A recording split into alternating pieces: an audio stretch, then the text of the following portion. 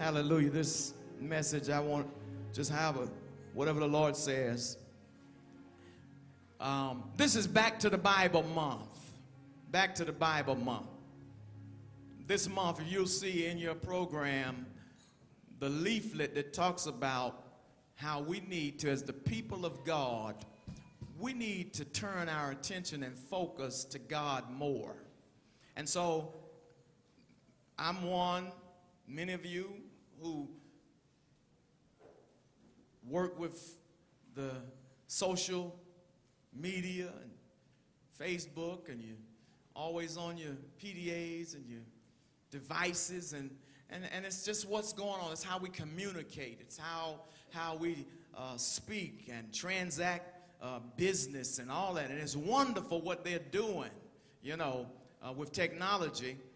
But in the rush of it all, it sometimes interrupts our time with God and our focus with God. So Back to the Bible simply says that we're going to take some time this month in particular. It's not a fast. It's not a food fast. But it's a time for us to analyze how much television and media that's non-Christian, non-edifying, that we intake, and begin to limit and restrict ourselves. I'm not saying cut out sports, and I can't tell you what to do. I'm just suggesting that as a people, let's turn and go back to the Word, go back to God.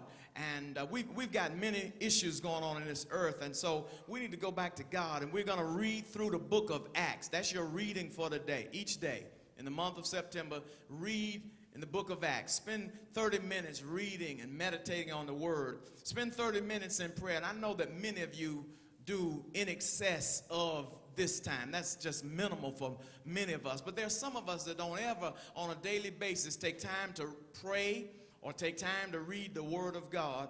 And we're going to be studying the book of Acts in Bible study. So as you read and meditate, and as we begin to break open the book of Acts, the beginning of the New Testament church, we're just believing that the outcome, you're going to see such a difference in your own life, and you're going to see a difference in your family life. You're going to see a difference in the church, and even how we have impact in the earth. I just believe that. And so this is Back to the Bible month. And last week, we talked about the kingdom, talked about kingdom soldiers on the move. I wonder, is there anybody, just by a quick hand, who can give me the 3 D's that I gave you last Sunday? 3 D's. What were they? Don't look, don't look. What were they? All right, all right. That the kingdom soldiers have divinity inside. You go to the head of the class. Divinity inside, and that we are different, and that we are to be devoted. Today I want to look at the kingdom in a way that deals with the spirit of the kingdom of God. And if you go back to that text, I won't have you to stand again, Matthew chapter number 12. I'm going to read beginning at verse number 22. Matthew chapter number 12, beginning at verse number 22, it says, this is New King James. Then one was brought to him who was demon-possessed, blind and mute, and he healed him, so that the blind and mute man both spoke and saw. Somebody say, he's still working. Verse 23 says, and all the multitudes were amazed and said, could this be the son of David? Now when the Pharisees heard it, they said, this fellow does not cast out demons except by Beelzebub, the ruler of the demons.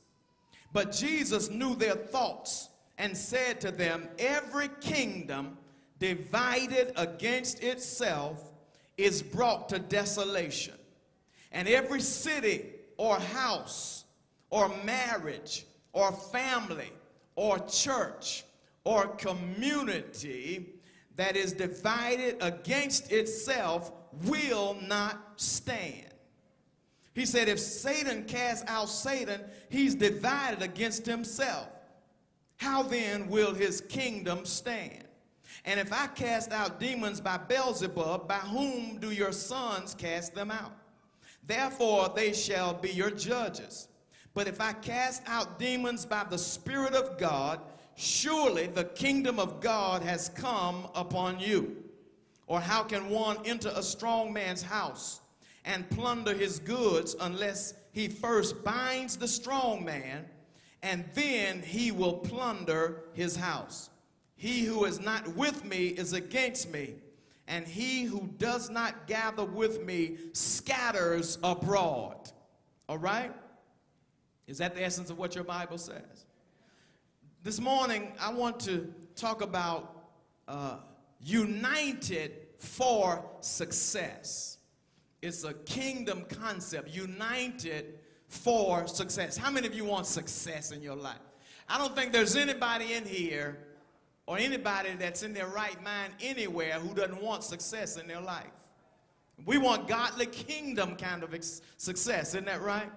Now, I don't think that there's anybody in here who has missed the reality that we live in a highly polarized society. Is that right? I mean, polarization, which is a sharp division as of a population or groups into opposing factions. Polarization. You got folk on this side and you got somebody on this side as it relates to an issue or some thought or teaching. And so we have people, you got the North Pole, you got the South Pole. And you know what? This polarization is impacting everybody in the earth. We will find something that will cause us to be divided over which we can argue or debate. Am I right? Huh? That's what's going on in this whole earth. Division and so forth. It can be as light as sports teams. Isn't that right? We're polarized, right? Okay, where are all the Duke fans? Now, where are all the Carolina fans?